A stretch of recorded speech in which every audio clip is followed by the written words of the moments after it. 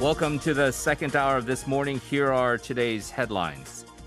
Theater and performing arts groups have argued that tickets to allow at least 70% of the seats at theaters, concert halls, and movies should be allowed to go on sale, saying no secondary coronavirus infection has been attributed to attending cultural events. They also demanded loan support from commercial banks and rent subsidies from the government to protect workers in the cultural sector who have been dealt a heavy blow by the pandemic.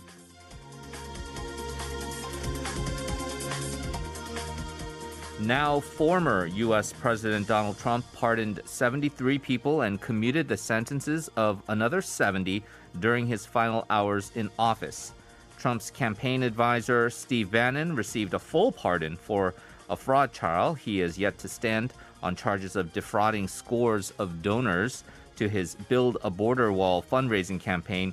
And so did a Republican fundraiser, Elliott Broidy, who pleaded guilty to lobbying Trump on behalf of Chinese and Malaysian interests in violation of foreign lobbying laws. However, the former U.S. president did not issue preemptive pardons for himself or his family members.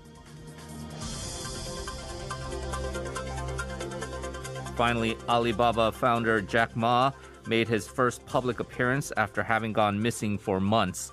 He gave a speech to 100 rural teachers in China at a virtual event called Rural Teacher Initiative, where he argued Chinese entrepreneurs should be committed to promoting the state's vision of rural revitalization and co-prosperity.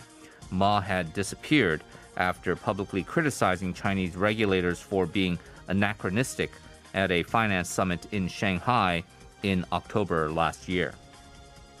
And you can listen to these headlines once again on our YouTube channel by searching TBS eFM.